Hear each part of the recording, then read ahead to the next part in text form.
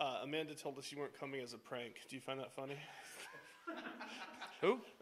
Amanda Harrington. Never heard of her. Okay. Serious question about your round today. Does it feel like, with the wind, obviously much different, but you're kind of sort of fighting the course to a draw today? Can you say that again? I'm sorry. Just talk about your round. How about Okay, that? I'll talk about. Okay, well said. My round was really good. I hit a lot of solid shots. Some panned out, some did not. I think when you have winds and gusts of this nature, that's going to happen. I mean, there's a couple times, I can think of 3 shots right off the top of my head where my caddy said great shot, and then 2 times where my playing partner said great shot, and I'm trying to make a par. That's hard, but it's the nature of the beast right now. I mean, I was telling Fred over there, I mean, the only commonality between yesterday and today is that we played 18 holes. It was vastly different, but that's a cool thing too. It's a cool thing about golf, and certainly Zach, these conditions. No, you're good. What'd you hit into 18, and what was your number? I hit 9 iron. 18? Yeah, I should hit it. Oh, wait, sorry, that was my 18th hole. I'm Sorry, my 9th hole. I hit my 4 hybrid. I didn't hit it very good. I towed it, but I hit it straight. I had, oh gosh, what did I have? 250, 224 cover, 222 front, 220, something like that. And we figured, honestly, it was one of those shots where I was like, okay, I'm going to stay a little left the right trap. And if it goes over the green, because it's so straight downwind, if it goes over the green, it's fine. I'm putting, chipping back into the wind. But it landed right into the tier. I mean, my divot was wet and huge. And I'm surprised it stayed on the green. How long was the putt? So, it was the longest 2.5 footer I've ever had with that wind. I had to back off once. Again, it's just because the wind's going one way, and if there was any break, the break was going opposite of the wind, so that made it somewhat difficult. Obviously, you got a lot of W's, a couple of majors. Of a non-major tournament, how close is this to one you really want to win before you?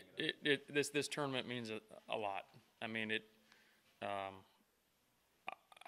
there's probably 2 or 3 tournaments outside of the 4 big ones that I feel are just have just a little bit more weight than the others. Certainly John Deere. I would probably throw Colonial in there. The Charles Schwab. Oh, the Players is good too. Man, Players is awesome, and this one's right there. I mean, it is, and certainly it has to do with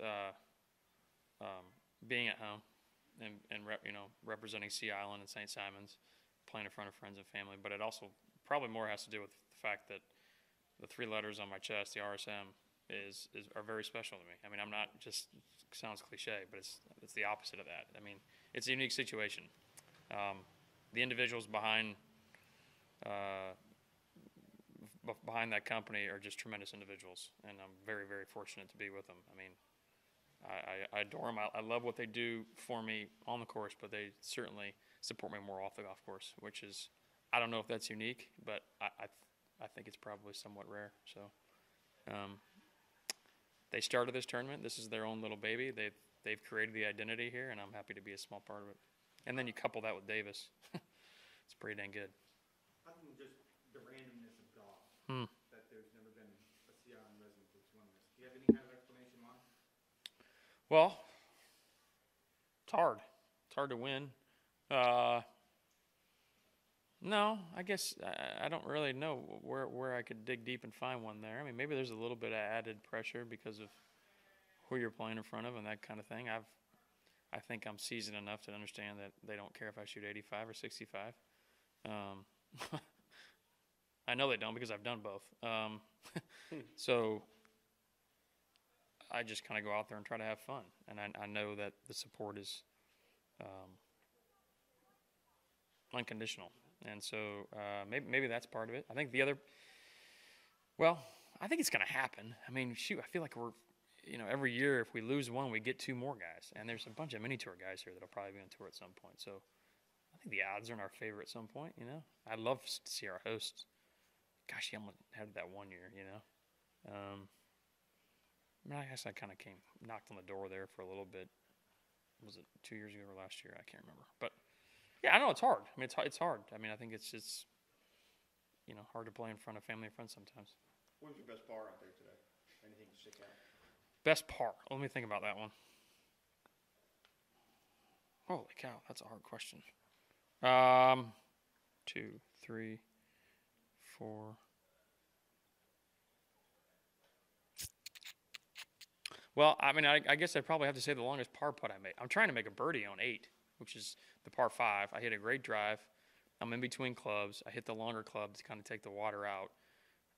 My caddy and I are both like, if it goes long, it's barely going to go long. It's an easy sand shot. And I couldn't keep the sand shot on the green. And I putted it basically from the rough, and I had 6 feet for par, and that was probably the best putt I hit all day, because I just 3-putted from. I hit a great shot on 7 to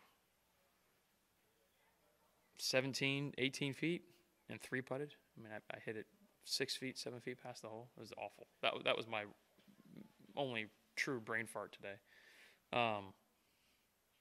And didn't hit a great second putt. So that putt there was the best putt I made for par was on a par 5. That stinks.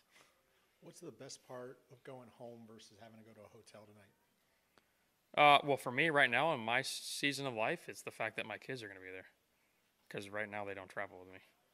There's too much going on at home, and obviously school's a commitment, and then extracurriculars too. So for me, I get to go. I mean, certainly sleep in my own bed, but I get to go be with my family and my kids. That's not normal. My sister's flying in today with my brother-in-law, niece, and nephew, which is pretty awesome, through Thanksgiving. That's kind of cool too. So there's a lot of positives, man. I'm home cooking. She's making spaghetti tonight.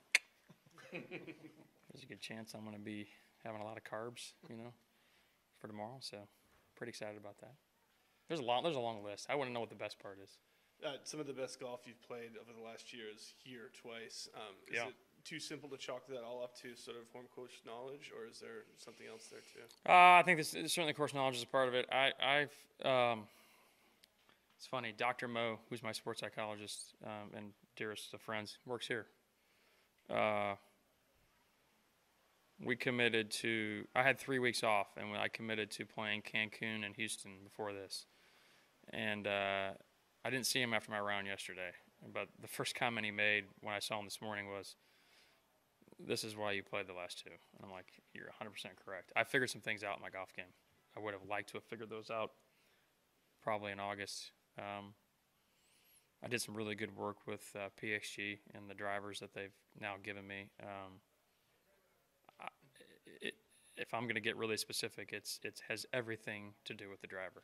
I have a driver that matches my iron swing, and I haven't had that in a while, and that's my own stubbornness to some degree. But Joel Kreibel and everybody there, they've done a great job with getting me the right thing in my hands and just trusting it. And I saw some things Houston's not a great golf course for me. I drove it so good on the weekend and got nothing out of it. So it's just kind of overlapped into this week. I played the Monday Pro-Am for Davis and BMW, and that's when I'm like, okay, those are the feelings right there. And my coach was with me, and he's like, oh my gosh, where was this? So it's just been patience. It's been time. It's been a grind. But I had some nice momentum before I got COVID too. That set me back. I think I missed 3 events because of that. When was that again? I got it Sunday of John Deere, so I couldn't go to the Open. That's right. Yeah, I talked to Colin, so he's a lucky, what, because I wasn't there.